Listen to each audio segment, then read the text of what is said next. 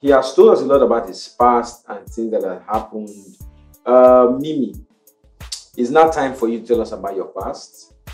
And because you are going to a marriage of trust, so you have to talk about your past. He has to be aware.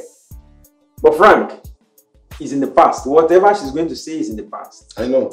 We have a deal, right? Yeah. So Mimi, the floor is yours. So, a few years ago, I think I was in an emotionally stressful state.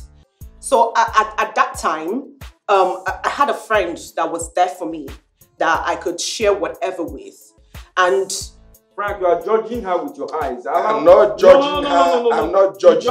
Okay, fine. Just allow her. So during that time, I became very close with this friend, and I sort of, developed feelings for him, Yes.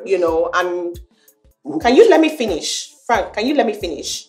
So he was there for me, he would, come to my house and spend time with me just so I didn't slip into depression. Listen. And I was, Frank, what's Sleep as they fall into depression. Who is this person? I'm very sure you know who we're talking about.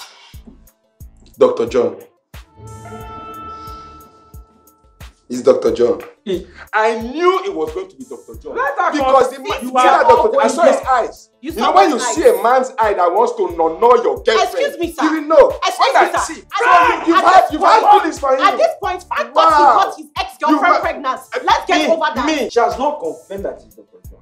She said It is Dr. John. She said, she's confident. Very good. It's Dr. John. You're beginning to feel that you're doing me a favor by marrying me. I was asking you, since we are all being honest. Since we are all being honest. Sir, I have other options. Since we are all being, I had feelings for Fatima. A lot of feelings. My Flatmates First Class Entertainment.